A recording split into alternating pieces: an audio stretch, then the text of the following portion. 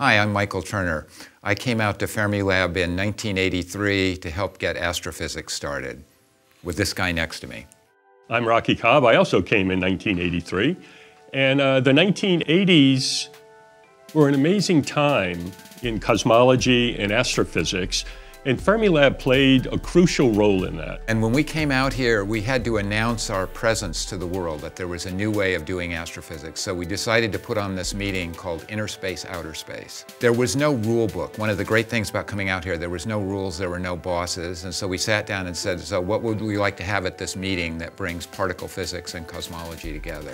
We were here for years and thinking that sooner or later somebody's going to come in and say, wait, you guys are in charge of this? What are you doing? There has to be adult supervision. We just started calling people on the phone and inviting them to speak. People thought this was a crazy idea because Fermilab is a particle physics laboratory. And at first they were saying, well, why are you having astrophysics? Why are you having cosmology at a particle physics laboratory, at a high energy physics laboratory?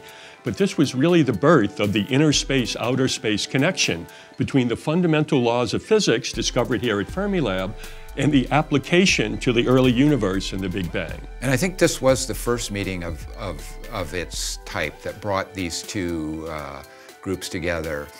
And coming from the University of Chicago, I wanted the University of Chicago to publish the proceedings. And so we're there talking to them, and the University of Chicago Press says, well, we don't do proceedings, we do scholarly volumes.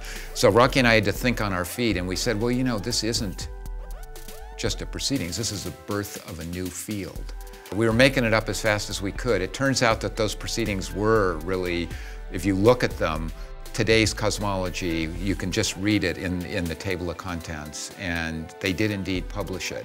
But it really did change the way people view the connection between astronomy and physics. It really was the birth of a new field.